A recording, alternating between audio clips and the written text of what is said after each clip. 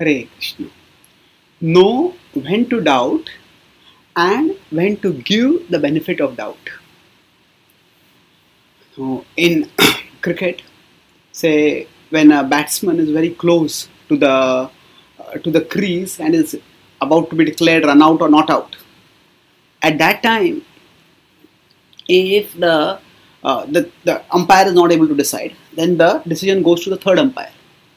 And when the decision goes to the third umpire, at that time, generally, if it's not clear from the various angles, the batsman's bat, is it actually in the crease or not in the crease?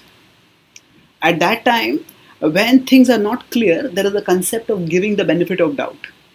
That means, if someone seems to be inside and it's not clear whether they are really inside or not, then the third umpire gives a decision based on the benefit of doubt.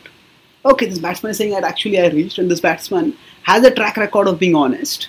He's not a person who just screws around the facts just for one's own benefit. Then they may give a benefit of doubt to a particular player. It's not that it's conclusively decided this is right or this is wrong, but it is tentatively decided based on the circumstances. The point is, the benefit of doubt is a concept that is important in our day-to-day life also. Because whenever we interact with others, sometimes others will behave in a way that inspires us, that attracts us, that enlivens us. Sometimes others may behave in a very odd way, suspicious way. And if we start taking every single thing that others are doing in a judgmental, negative way, then we will not be able to have any meaningful relationship with them. So in the Bhagavad-gita, in the 16th chapter, Krishna talks about the qualities of the godly. So there he says, 16.1 is Abhayam Sattva Samshuddhi Jnana Yoga Vyavasthiti Danam Damascha Yagyascha Swadhyayastapa and 16.2 is Ahimsa Satyam Akrodas Tyagah Shantirapaishunam Daya Bhuteshwalo Luptam Mardavam Rira Chapalam. So here in 6.2, Krishna says one characteristic of the godly is Apaishunam. Apaishunam means aversion to fault finding. That the godly people don't like to find faults in others.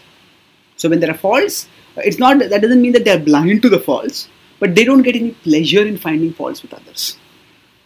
And this is an important characteristic that we need to develop if we want to become godly, if we want to become spiritual. So when somebody seems to be behaving in an odd way, we should know that everybody goes through their moods, everybody has their own inner issues, everybody is carrying burdens that we can't see.